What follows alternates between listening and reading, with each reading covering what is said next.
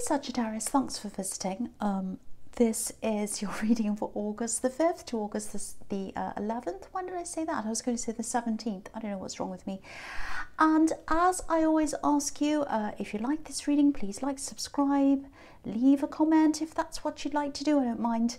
And I'm going to start your reading right now for Sagittarius. So the first card you have your past is the Eight of Cups. Yes.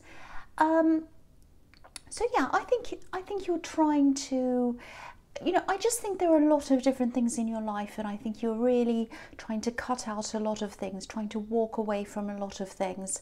I'm not seeing you walking away from a specific person or people yet. You might do that, maybe not in love, but I think you might end up kind of distancing yourself from a lot of people in this process, because I think this is a time of this was a time of self-improvement for you, clearing away old things. So yeah, I think you were doing a lot of other things as well. I think you're probably working on your work prospects, getting ahead in work, moving on to something else maybe, or thinking about that. I've seen this in your readings for a while, I think, about moving on at work. I don't think you're able to put everything into action yet. I think there are a lot of things that you just, you're just thinking about them at this stage. You're definitely on the road to planning them and doing them. With your work, I'm kind of getting a little bit of a mixed feeling there. There's a lot of responsibility that you have.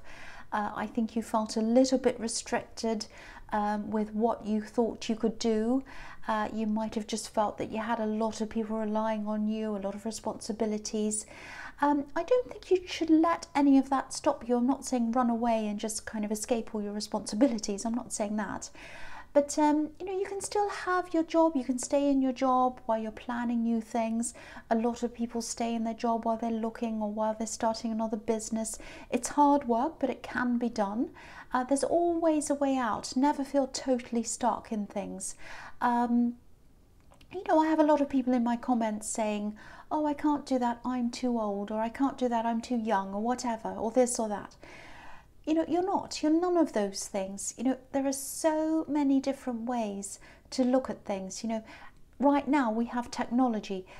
You can reach so many people with that. There's so much you can do with that. It's just endless. Maybe think about how you can use technology, I don't know, to move forward. I am seeing something you might be able to start on your own maybe, or start up something. I am seeing something technical, might not be anything to do with, the internet or anything, it might be something else. Yeah, there's something technical, machinery, I don't know, might not be, but that's what I'm seeing, that's what's coming into my head. Anyway, yeah, I also feel as if I need to say this because I'm getting this as well. I think there might be a little bit of worry that you have around your qualifications, or maybe you feel as if you lack qualifications. I think you do have a lot of skills, you have a lot of experience. I don't think it really matters. So just follow what you love, follow what you want to do, follow what you instinctively know. Plan this, grow into this. You don't have to jump into this. This is something you can grow into. I actually think one of your motivations for all these changes you're making in your life might actually be someone you're interested in love maybe. So if that's correct, I think this is a whole new person. I don't think this is an ex or anything like that. So if that's correct, that's fine. It doesn't matter what the motivation is. I'm not going to say, oh, don't let that motivate you. It doesn't matter. Just as a side thing, I was just thinking of this. There are so many successful readers on here, and they started reading because of heartbreak. Now, that's really, really common. That's happened to so many people who read on here. I know I've heard that so many times. And they're doing really well in what they do. Even though the motivation for that wasn't the happiest time for them, obviously, they've still made a new positive thing out of that. So, whether you end up with this person, whether you don't, or whatever, your life's still going to improve in a major way if you stay on this path, if you make all these improvements and you change your life, things are still going to improve for you either way. So you're better off doing that. That's what my thoughts are around that anyway. Okay, so the next card you have, you passed, is the Knight of Cups. Okay, so this isn't so positive. What I'm seeing here is, this is going to sound horrible, it's a mistake in love, a big mistake, a great big fat mistake. So this is about someone you were with. You're not around them now, I don't think. I'm really happy you're not. I think you probably knew this was a mistake, maybe even quite early on. But I think for some reason you felt as if you couldn't walk away. I'm getting this feeling of maybe you weren't in a really good position financially, or maybe you're in some other kind of difficult, vulnerable position, so you kind of felt as if you had to hang around there. And I think mentally and emotionally, part of you wanted to go along with this as well. So there was some denial at the time, denying your emotions. I think you just felt really out of place around them as well. I don't think you were your true self at this time, but you tried to make it work. You tried, but you know, it was a mistake basically. So obviously this person who you'd like to get close to, who I'm seeing in the Eight of Cups, obviously it's not the same person as this. Yeah, it's someone else. But yeah, I'm really glad you're away from this, because I'm also getting this really strong feeling of possession or control. It's like this claustrophobic feeling. It's like I can't move.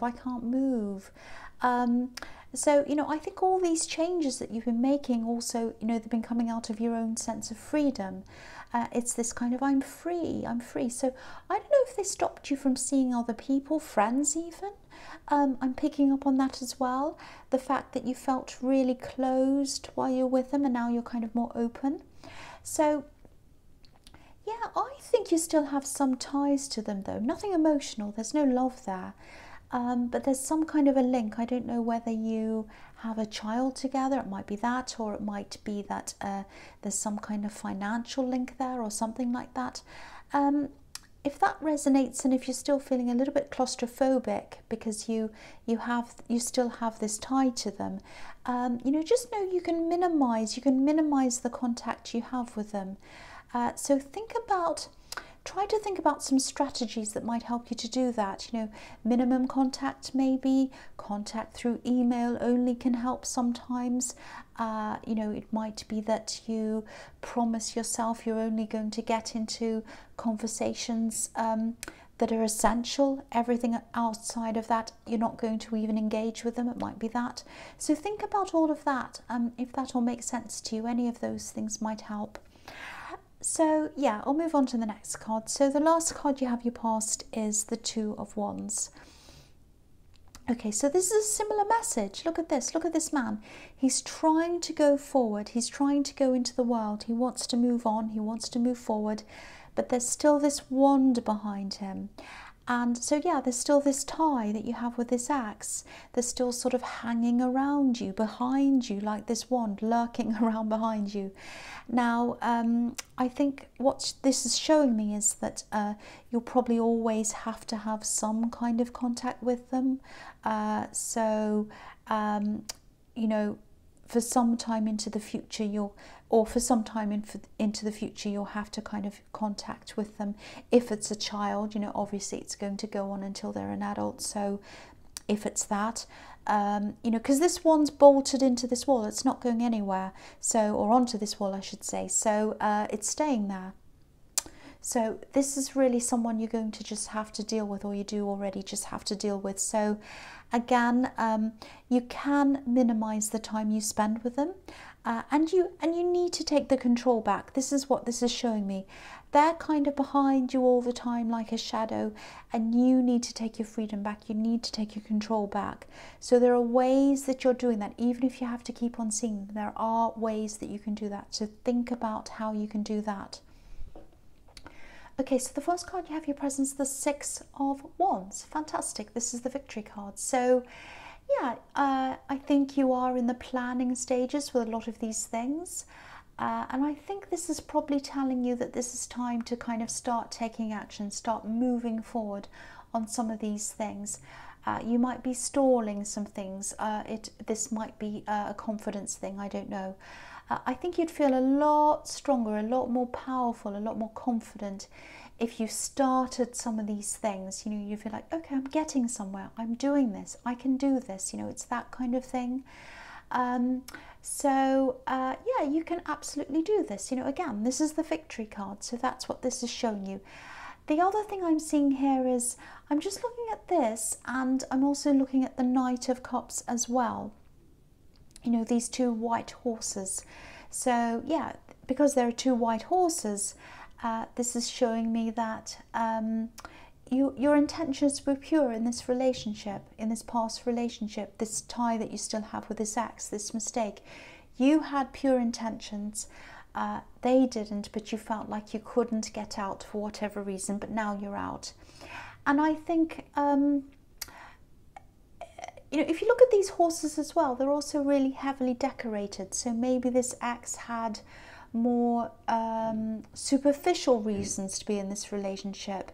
Maybe there was a lot of show here, or, you know, they did a lot of things for show, but there wasn't much genuineness behind that. That can be what that's about as well. And I think they also might still be talking to people right now, or maybe giving them some kind of a false image of the relationship you had, or they might even be talking about you now, saying things that aren't true. They're a little bit of a troublemaker. I'm getting a lot of superficiality, not being very genuine, problems, causing problems, things like that. So if that all resonates with you, try to ignore it as much as you can. Don't get drawn in. Keep your dignity. You know, this man's up on a high horse. He has his head held high. And that's the way you need to be. I know it's hard, especially if you're hearing gossip and things like that, but don't stoop to their level. You know, it's only going to add fuel to their gossip, and it's only going to add more drama, and that's not what you need. They're a bit of a kind of a loose cannon kind of thing. So if you start to kind of poke, or a bit of a bear, you know, if you start poking at it, it's going to start growling and causing problems. So just kind of keep your head held high and don't kind of engage with them, you know, as much as you possibly can. That's what I'm seeing now. So the next card you have your presence, the Star. So yeah, I love this card. It's beautiful. I'm seeing a few things here. Again, I think this might be a reminder, kind of reminding you to plan these things out and then go make an effort toward these goals. Yeah, I'm just looking at this beautiful golden star, and you know, to the woman in this card, it's up in the sky. It's a bit like a wish or an aspiration. It's not close to her right now. It's not in front of her. It's far away from her. So it's a little bit like, you know, I want this to happen, I want these things to happen, but they don't feel close to me right now. They kind of feel quite far away from me, so I don't know if this can actually happen. You know, so to get close to this goal, this big golden star, you're going to have to take a lot of little steps first. You know, if you look at the smaller white stars, they look at a little bit like stepping stones. So you'll need to take small steps before you can get to the main goal, the big one. So I think as you take each small step, your confidence is going to really, really grow as well. So by the time you get to the big goal, I think you'll be ready confidence-wise. And, you know, if this is making any sense to you at all, might not make any sense to you, probably doesn't, but if it does, don't look at this great big goal and think, oh, it's too much, it's too big, I can never get there, it's too big, you know, it's like this great big mountain, I can never climb it. Look at the little goal in front of you first. Concentrate on the little stepping stone. Say, okay, I'm not going to think about that great big thing. I'm just going to think about this little thing in front of me. That's doable, I can do that. So let's work toward that. Get onto that stepping stone, and then look at the next one. So keep on going on these little stones until you get to this great big star. I think that's the message there. I'm also seeing someone else who's a little bit attracted to you as well. I think they're physically attracted to you. They're a little bit shy, they're a little bit vulnerable, because sometimes this woman can be can represent vulnerability. Yeah, I think that around you, I think there might be flirting a little bit, but they're kind of a little bit shy. So you might have someone around you who comes towards you, starts chatting and laughing a little bit and kind of flirting a bit, and you kind of think, are they flirting or are they just friendly? And then they disappear again for a while and then they come back again. So if someone's doing that to you, just know that they'd really like to get close to you. They're very physically attracted to you, I can see that, but they're kind of just a little bit vulnerable, a little bit unsure, and they're kind of going backwards and forwards. So that's the other thing I'm seeing in that card. Okay, so the last card you have your presence, the Eight of Wands. Okay, so, I think your feelings of wanting to move on from this old work situation, or this one you're in now, I think they're probably going to start to feel a lot more urgent for you. I'm actually seeing arguments. There might be arguments between you and a colleague, or it might just be that yeah, it might just be that you witness some arguments around you. It gives the atmosphere a really uncomfortable kind of edge. Whatever this is, I think you're just going to feel a lot more uncomfortable where you are at work. So again, that doesn't mean you have to jump out and find something new right now. But if things get too bad, you know, it might be that you have to find something else just for now, just to keep yourself going financially while you're planning these other things out. But, you know, if you can bear to stay there for now, I'd do that, because I think, you know, again, you do have a lot of responsibilities and you don't want to turn this job stress into money stress, but keep on planning, definitely. You know, just be aware that there's a lot of tension around you in the workplace, and if that's all happening, it might be that the universe is trying to push you along a bit out of your workplace and into your new goals. That can happen sometimes, so just be aware that that might be what that is as well. Okay, so the first card you have in your future is the Four of Pentacles. So yeah, I'm getting this all over this reading, this fear of you wanting to move into new things. You know, whether that's a new business, a career, or whatever. But you know, it's this sense of responsibility that you have that keeps on holding you back. There's nothing wrong with that. Being responsible is a very good thing. It's an admirable thing. It might help you to feel a little bit better if you could save a bit more money, maybe, because, you know, that's what I'm seeing when I'm looking at this card. You know, he's holding on to these coins, obviously. So, you know, if you can't do that, fair enough. Not everyone can do that. It's just, you know, I was just thinking that, you know, if you put away a little bit more money, you might feel a bit more secure. You know, you might feel as if you can be a little bit bolder. I don't know, it's just a thought. It might not work. I know not everyone can do that. But yeah, that's just a thought anyway. So the other thing I'm seeing in this card is, I think this person in the Knight of Cups, this axe, this mistake person, yeah, this might sound totally crazy to you. I don't know, maybe it is, but this is what I'm seeing. I actually think they miss you. You know, I am seeing them gossiping, talking about you, causing problems, all that kind of thing.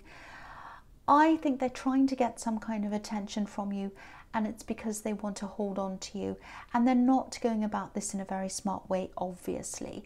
You know, they're doing anything they can to get your attention, a bit like a naughty child wanting attention because they can't get what they want. It's a little bit like that. It sounds like I'm being horrible to this person, but yeah, I'm seeing mistake all over this, all through this reading. So I don't think anything that they're doing is going to change your opinion of them.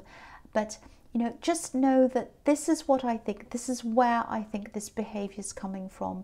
So if this is all resonating with you, if they're causing problems, if they're gossiping, if they're doing all sorts of crazy antics, I think it's kind of a strange way of trying to get your attention. That's what I'm seeing. So the next card you have your future is the Eight of Pentacles. Okay, so this is interesting, you know, because I'm seeing two eights here. So, you know, the Eight of Wands was about your work situation, problems in your work situation. And this is obvious about work as well. So, and they're two eights. So the eights are the infinity symbol.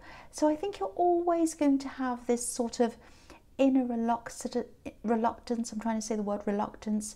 This kind of inner fear of, you know, letting go of where you are.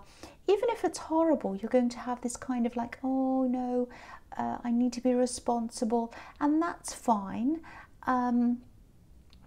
But I think I'm getting so many messages all over this of encouragement, trying to help you to kind of move forward, thinking of all these different strategies and ways and thinking like that. So think about these strategies, you know, try and get yourself to move forward out of this, even if it's just slowly, little steps like I'm seeing in the star, you know, getting some savings if you can. You know, all sorts of these different things I'm seeing here. So, you know, it's fantastic to be a responsible person, but a happy person's a responsible person as well, because if you're not happy, you can't step up to your responsibilities properly. You can't keep the people around you happy who you're trying to be responsible for if you're not happy yourself. So think about that. You know, you've got to think about yourself and your own happiness as well. So the last card you have your future is the Page of Wands. Okay, this is what I'm seeing. Don't be afraid. I think this mistake person, I think they might try to connect with you again a lot more than they already are, this ex. And again, I think you have to have some communication with them for some reason. So yeah, I'd try and keep that to a minimum if I were you. They're not strategic, they're not a planner. You know, if they're trying to gossip and cause problems and all of that 1 minute, and then the next minute they're wanting to connect or be nice to you or whatever and talk to you the next minute, they're not the most sensible or stable person, and you know that. You know that very, very well. So just watch out for that. They might even have someone else that they're with. They might be in another relationship as well. I think they are. So if you're communicating with them apart from the essential things, be very, very careful, especially if they're with someone else, because there's this big, big potential for lots of drama, their partner getting jealous, them trying to make them jealous so that they kind of start things with you, and there's all sorts of crazy drama. So be very careful. Grey rock them if you know what that is. Try and be as boring as you can. Don't start anything that you possibly can. If they start drama, ignore it. Try to say nothing. Try to keep out of their way. I think that's the best way to deal with that person. So Sagittarius, I hope this resonated. Well, some of it, the best bits anyway. But as you know, these readings are general. They can't always resonate with everyone. But again, if you like this reading, please like, subscribe, leave a comment if you'd like to. And thank you so much for watching.